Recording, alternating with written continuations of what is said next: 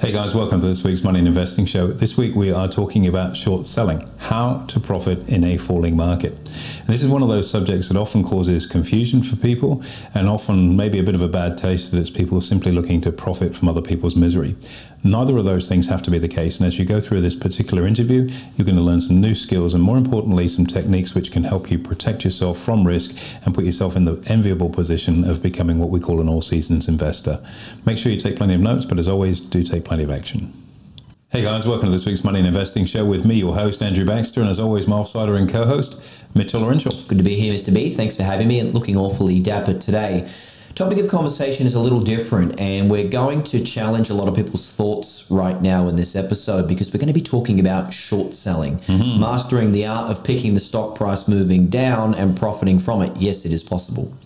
Oh, it most certainly is possible, and is a particular trading strategy I've been involved with for an awful long time. I love it because more than anything, if you think about this as a sort of proviso for the rest of our interview today, most people are pretty comfortable with making money when markets go up, but they don't go up all the time. So learning a set of skills which can enable you to profit when markets fall enables you to become what I would consider to be, let's call it an all-seasons investor. So it doesn't matter what season of the year we're in as far as the market goes, you've got the ability in your kit bag to be able to profit. So it's such a massively valuable skill. Now let's talk about how it actually works as an introduction. So we know it's profiting from falling share prices, but the mechanics behind it are a little confusing. They can be. It's not logical because people go, well, how do you do that? So I'll try and make this as simple as I can. And so short selling effectively is where you sell something that you don't own, ideally at a high price, and subsequently you buy it back later on at a lower price. Now, if you think about something, if you sell something before you own it and buy it back afterwards, net, you're square. You've sold something, you bought it back, you're square. In just the same way as somebody that bought shares and sold them are square as well, they're holding no position. All you're looking to do is trade the price difference. So if you sold something at 20 and you're able to buy it back at 16, you've picked up $4 a share. And you've actually borrowed these shares too for our listeners. So you borrowed the shares, sold them, bought them back, and then returned those shares. The difference is your profit. Exactly right. So, you then get, well, where do you borrow the shares from? And the answer is typically large institutions. So if you think about an insurance company like, say, CGU, they would have literally billions of dollars worth of shares sitting in their vault, so to speak. And as owner of those shares, they pick up their dividend twice a year, so they're happy doing that. But if they're able to lend that stock to you, what they can then charge is a lending fee. It's called stock lending. And so they're able to get a little bit more cream on the cake and an edge on their return by being able to lend stock that they already own out. There are a couple of challenges with that. Number one, you've got to pay for it. And number two is they may recall that stock at short notice to say, look, we need it back because we're selling down our holding, in which case you literally have to get that stock back to them that day. Okay. So there are some risks around that. Now, speaking of risks a little more, we know that if you buy into a share price, and the share price goes up, you make money. If it goes down from where you bought it, you lose money. Short selling, obviously the opposite. The biggest risk that I'm aware of course, with short selling, as any of our listeners would be, is if the share price goes blistering higher and you've bet on it going down, you can find yourself in a bit of trouble. Well, that's exactly right. So let's say, using our previous number, you sold it at 20 and instead of it falling, it moved up to 30.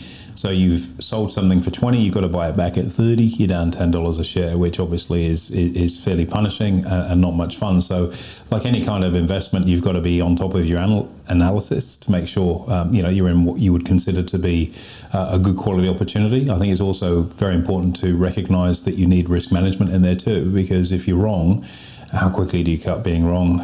Because markets inherently have an upward bias. If you look at any major indices, probably with the exception of the Nikkei, they all trend higher over a period of time. And if you're betting against that overall trend, you've got to be very good with your timing and pick the eyes out of when it's pulling back.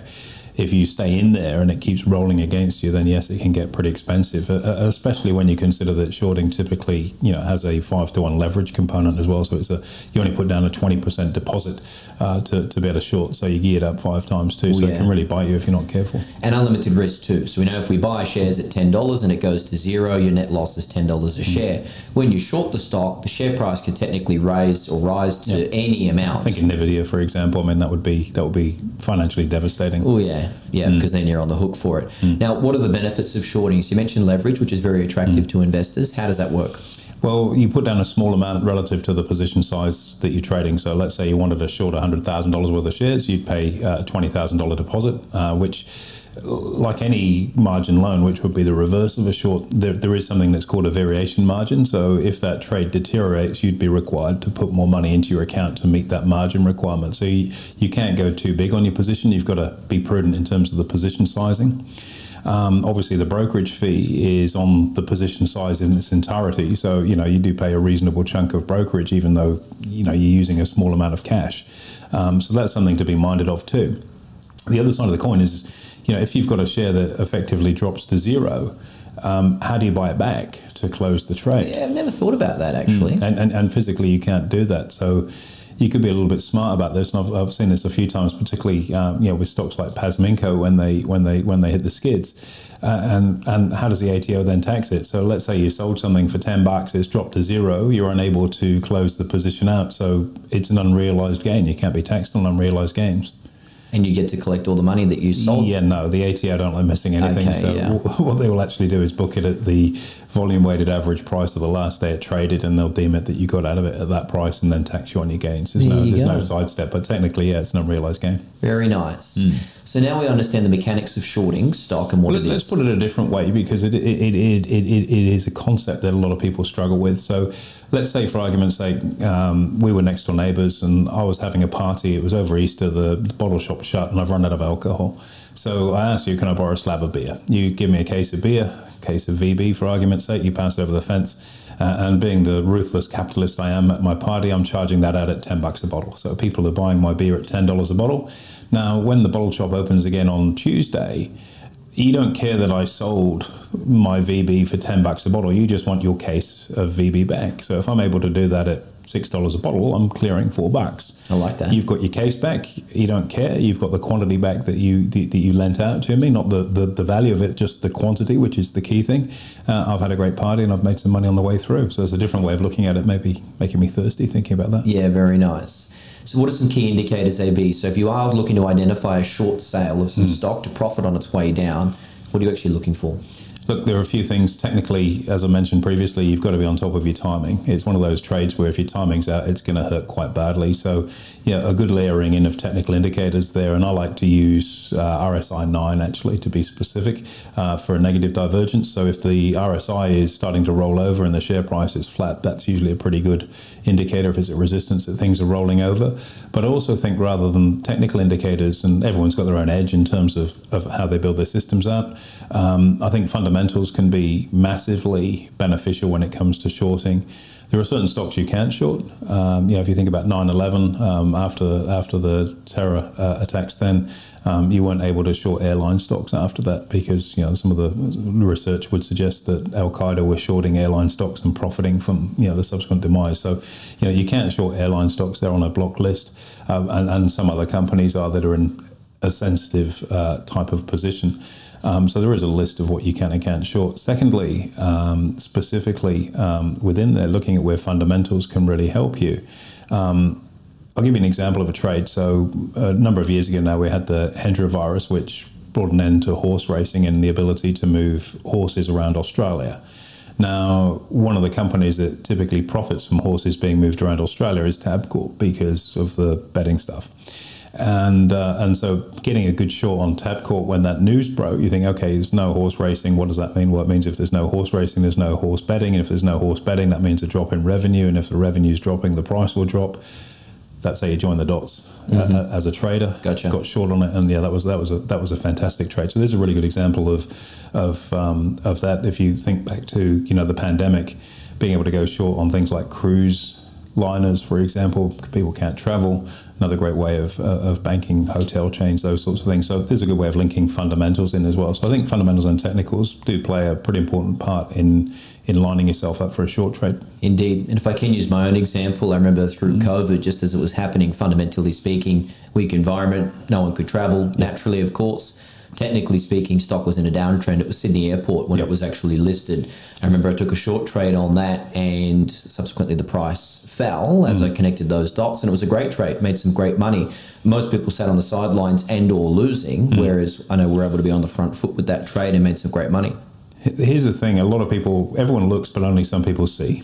So we all look at the same news, we just interpret it in different ways. And if you've got confidence and I think more importantly, consistency in the process you use, it's very easy to make that decision. Whereas when there's a series of unknowns on the board, you know, as a pandemic, as you mentioned, people are, what's going to happen with this? Nobody really knows, and it can create an inaction when in actual fact those circumstances are ripe for the taking if you've spent the time building the muscle memory, the trading skill set to be able to profit from it. And of course, yeah, the flip side of the coin is there are a lot of people that will then flag efficacy concerns with that, going, well, how's it fair that you're making money when everyone else is losing money? Because, you know, if the price is going down, most investors are losing. And I think when you look at that, you know, really objectively, really everyone's investment decision and journey is their own choice. Everyone gets a choice of being educated. Everyone gets a choice of being skilled to a greater or lesser extent. And if you're someone that's invested in your education to learn how to do that, well, where's the ethical challenge with that? It was an opportunity that was available for everybody. I also think it's going to happen whether you short sell or not. If the buyer appetite in the market dries up, which is effectively what you're looking for with a short selling trade, the share price is going to fall anyway. Whether or not you're shorting it, you just happen to be capitalizing on what it's doing. So I think from an efficacy perspective, you know, people can get on the wrong side of the interpretation of that as well. And again, you know, the stock market is the secondary market. It's not the company itself. It's the shares that are traded around that company. And they will move on a daily basis irrespective of what the company is doing. So you're not having a direct impact on the business. You're just simply seeking to capitalize on movements, weakness of demand in the share price. There are short sale restrictions too for short periods of time. So say a company has really poor earnings, often the market can place a short sale restriction. So you can't do it anyway, which means that as a good thing, institutions with big amounts of money can't get in and push the price down. And there are other rules that we're starting to get to a more granular level of the discussion, I suppose, in that if you think about in the US, there's the sidecar rule or the uptick rule, whereby if you put a short trade on, in order for that trade to get filled, you can't put a lower price in and capitulate pricing moving downwards. You can only get set on an uptick. In other words, if the price moves up to that level, the idea of that again is to try and prevent you know, substantial weakness in markets and create an orderly market. So there are safeguards that are in play to, I guess, protect investors from the skullduggery that can go on around markets. Oh yeah. So question to you, mentioned ethical concerns. What about legal concerns? Are there any to be aware of? I think like any kind of investing, everyone's bound by, you know, the legalities of insider trading, for example. If you're privy to information, you simply can't act on that. And that's a given, I think, that we've got to accept. Again, it comes down to individual skills at reading the tape. Legality-wise, there are some instruments. We've talked about the airline sector, for example, that you can't short. There's the uptick rule in market trade that means the price got to tick up in order for you to get set on a short. But also, you know, there are other restrictions that can kick in from time to time. And you might see this on your trading platform where I know on ours there's a little red S that comes up against the stock, which says it's temporarily suspended from being able to be shorted. So again, this is all designed very carefully to try and mitigate adverse action within markets that can really penalise investors. And look, when it's done right, it creates liquidity in markets, which is a fair and orderly market at the end of the day. And it's just hard for people to wrap their head around. You don't need to short sell stocks. There are other routes that you can take and I'll be very minded of the way I couch this. I'm not going to say this is a highbrow conversation because I don't particularly think it is, but it's a hard one for people to get their head. Can't be highbrow. It's you and I having a chat, so it's definitely not going to be 2 footy heads playing. You know, it's not going to be highbrow. But you know, a lot of people struggle with the logic behind it, or well, how do I borrow stock? And your broker can facilitate that. That's part of what their job is through stock lending. But these days, you know, there are so many different avenues. You could trade CFDs, for example, which have made it very, very easy to short. And I think, you know, no question about it, that's probably one of the biggest advantages to CFDs or contracts for difference is that ease of being able to short. You've got the ability to buy put options. If you wanted to go to the options market, you can trade the futures market, either long or short. If you wanted to do that, you can buy bearish ETFs if you wanted to participate in that. And that's probably, for me, I think, as an entry port for people into the world of becoming not a shorter, but an all-seasons investor where they're looking to profit if markets are moving down rather than being a shorter, if we can use the differentiation between the two. So if you're trading the NASDAQ, for example, and it's been on an absolute tear. And at some point, it starts to creak and groan, and looks like it's showing signs of weakness. And there are plenty of factors in the world that may unsettle that right now. There are various ways that you can go there. You could trade PSQ, or you could trade a geared version like SQQQ, which is a meat and potatoes, well, maybe not SQQQ, but PSQ is a meat and potatoes ETF that you can simply buy, that is a bearish tracker. So it goes up if the market goes down. So easy buy and sell if normal. If I take, using that across a different market, take China, for example, where I've got a fairly bearish outlook for Chinese equities.